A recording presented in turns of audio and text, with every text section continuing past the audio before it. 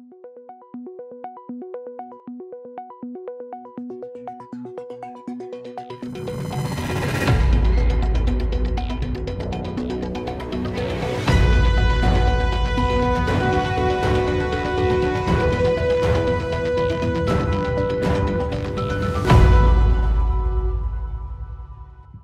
to Deep Dive. I'm your host, Kevin Benedict, and I want to thank you for joining us today. I'm really excited to be able to introduce Eugenio Cassiano, who's the Chief Innovation Officer for SAP Customer Experience. Eugenio, thanks for joining us. Thank you, Kevin. Good morning here in the beautiful California. So it's a pleasure to be here with you. As usual, I love to have a great conversation here with you today. Yeah, so I understand, I'm cutting into your holiday, so we'll make this brief and jump right into it so you can get to the beach. Now, tell us a little bit about yourself. Now, you have such a cool background that, give us, how did you end up in this role as Chief Innovation Officer? Yeah, that's very, very funny. So because I started very young to do entrepreneurship and also to run my own company when I was around 18. It was still in the IT space. We did a couple of things in the hardware space and then software space. And then I moved up into university, being curious all the time, ending up in consulting for a few years, strategy consulting, then IT consulting. But one thing I was curious every time was this continuous learning, and was this aspect of, I want to do something and I don't want to stay in my comfort zone. And if you think about innovation is all about it. It's, you want to go to the next. You want to exit your comfort zone and try to learn something new that can be beneficial for the others. And that's how I ended up. So now I love to run the innovation agenda for SAP Customer Experience. Oh, that's great. When I think of you, I think of like you have this laboratory, you're like this, you have a lair, or you're a mad scientist creating all kinds of new things. So I picked this background just for you. This is like a lair where you can go in and come up with all these crazy ideas. So tell us what you get to do on a regular basis. When you come into work, how do you innovate? Yeah, I mean, first of all, when, we have a clear, we work on three major aspects. The first one is, yes, we are an IT company. And when we need to talk about innovation, we look at emerging technologies. And the second point is we don't only go and play with technologies, but we ask ourselves with our team is, which problem statement are we going to solve it? And then if we found a good solution, something which really makes sense into the space of customer experience, then we might figure it out which great technology, which is totally new at the moment, might be beneficial then to do some proper research. Yeah. That's the first aspect.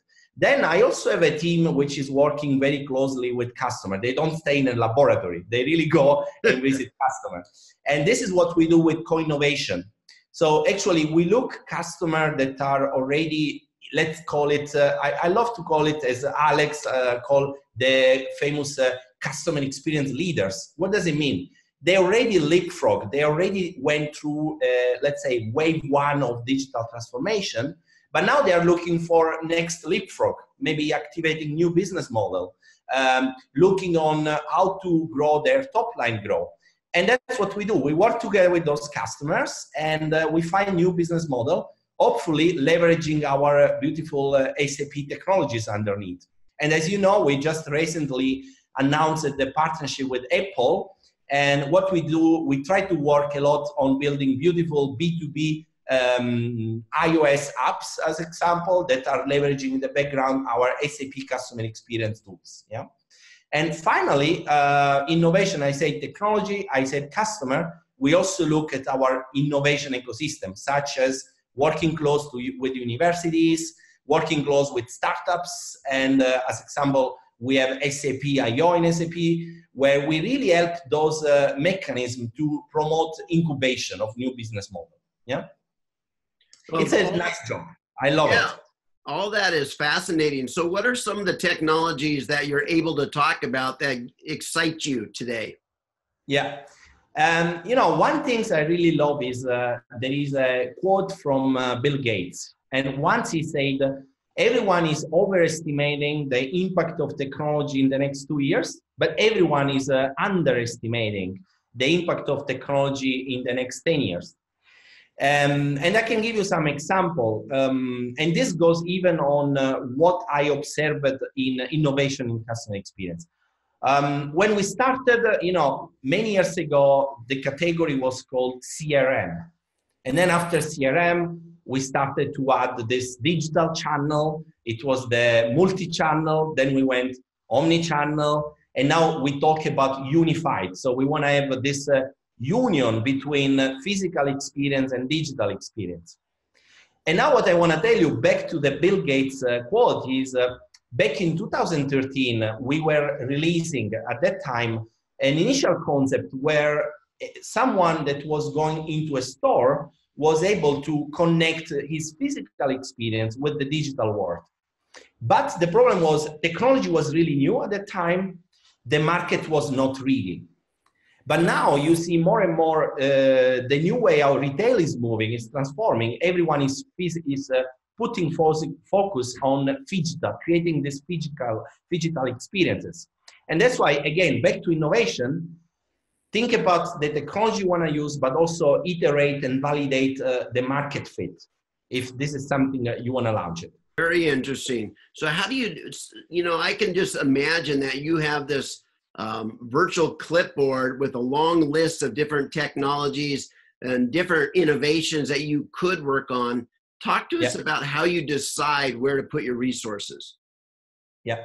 So as I said, at the moment we are for sure investigating what is in the hype or what is still in the hype.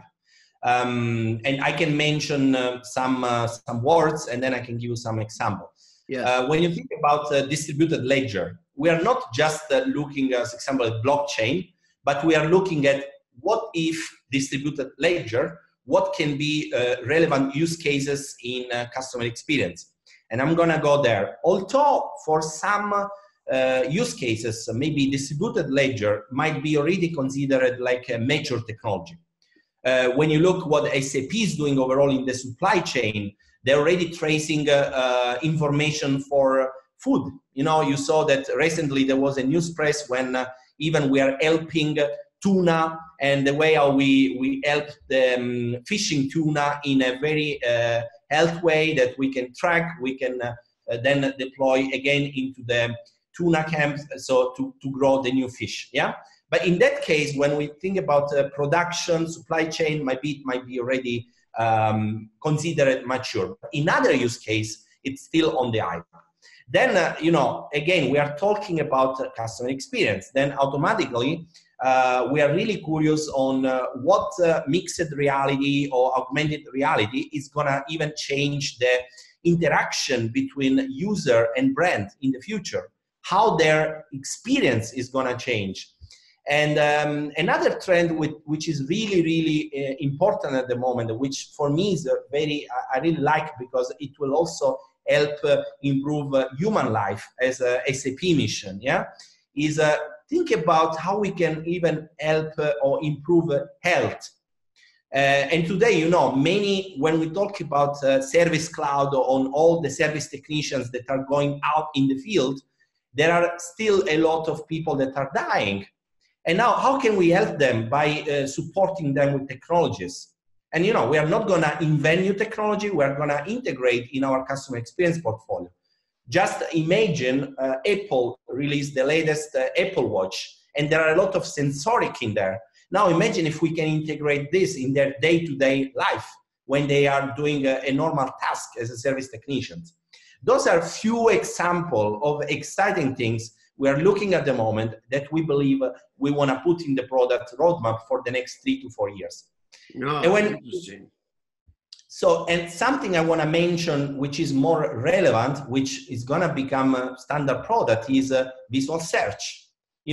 Snip a picture, take a picture. Maybe I love your shirt, your white shirt.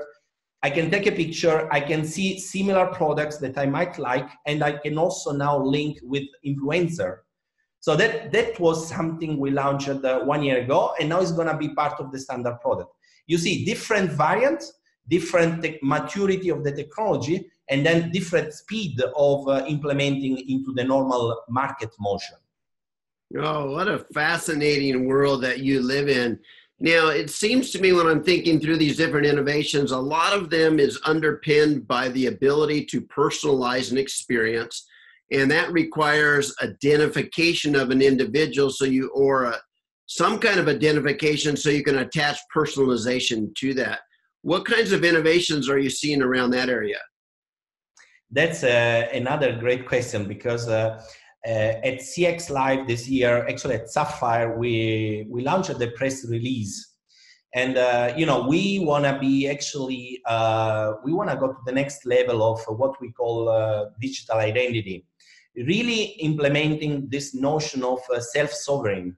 And what does it mean, self-sovereign? For people that don't know, is really to bring the ownership of the identity back to the individual.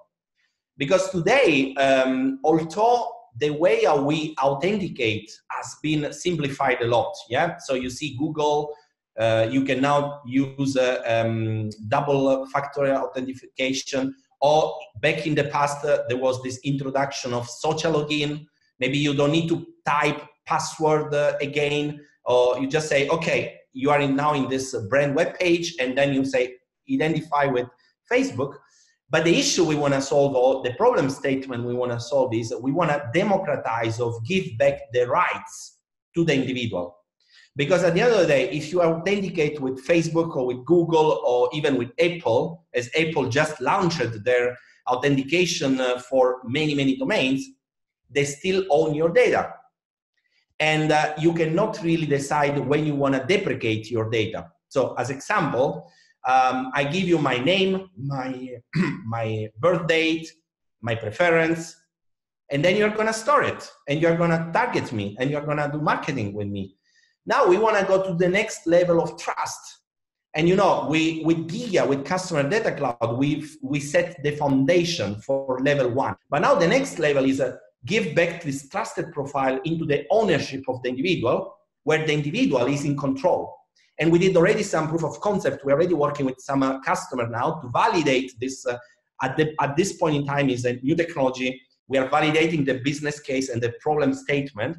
But the beauty is I can now log in. The only thing we ask the brand is they need to activate login with KOI, which means key 01, key your data. 01 is the digital version of saying is the binary representation of data. And what we do is those brands are just activating a new login aspect, which will leverage our customer data cloud technology. But the beauty is that now we give all the control back to the individual. He can now say, okay, I log in, I give this 10 consent, and then maybe I have my portal and I see all the brands I'm working with. And now I can also do a mass disconnection, and automatically the data is gone. And this is how we see the future. It's connected to provide beautiful experiences. The more those brands will be trusted with the individual, the more I will be willing to give my data to those brands. That's number one. And number two, the benefit we see, it's for sure we want to solve a social impact benefit, but we also observed recently that now there is no anymore brand looking at improving their own customer journey. But I'm quite sure you saw recently what Airbnb did. They hired the former CEO of Virgin America. So, and this sounds to us important because they're going now through a customer journey of customer journey. They want to really integrate. And how can you do this? If you federate the identity across this brand in a very super trusted way, that they can say, okay, now I offer to you not anymore an hospitality journey or a travel journey. I offer to you an overall experiential, let's say, end-to-end travel experience. And that's why identity for us is going to be an important project. especially for B2B. Yeah. Wow. So for the first time, or not the first time, but and it's an important step toward giving individuals the ownership of their own personal data, right? Correct. And giving them transparency into how their data is being used and control over what data they want to share with what company and with what brand. That's powerful. Yes.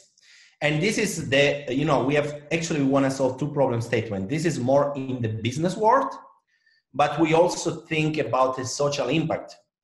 Every year, every day, or every year, there are a lot of newborn without identity.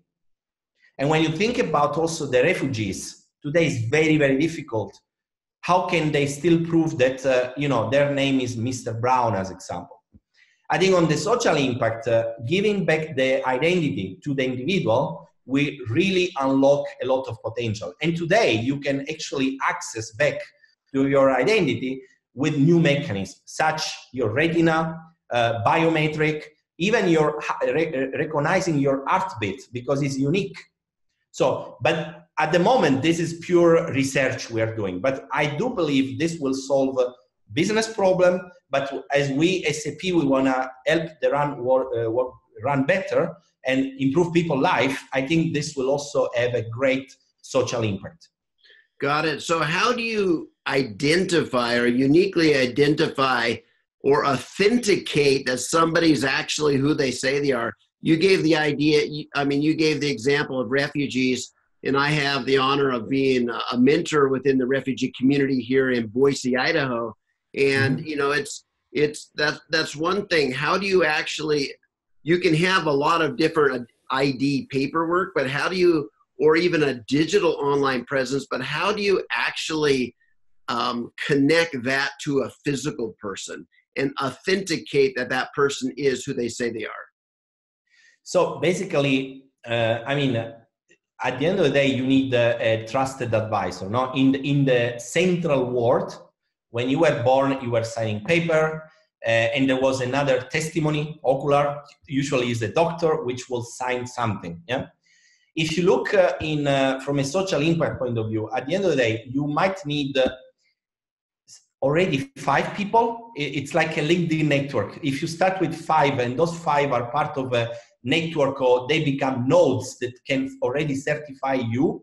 Yes. So you can already improve a certain level of authentication. Yeah. Mm-hmm. But the other aspect will be also now, okay, we will solve this problem. But the next aspect will be, we also want to have a government. We want to have general authorities to become part of the network, where everyone can also support and bring their own value in that. Yeah.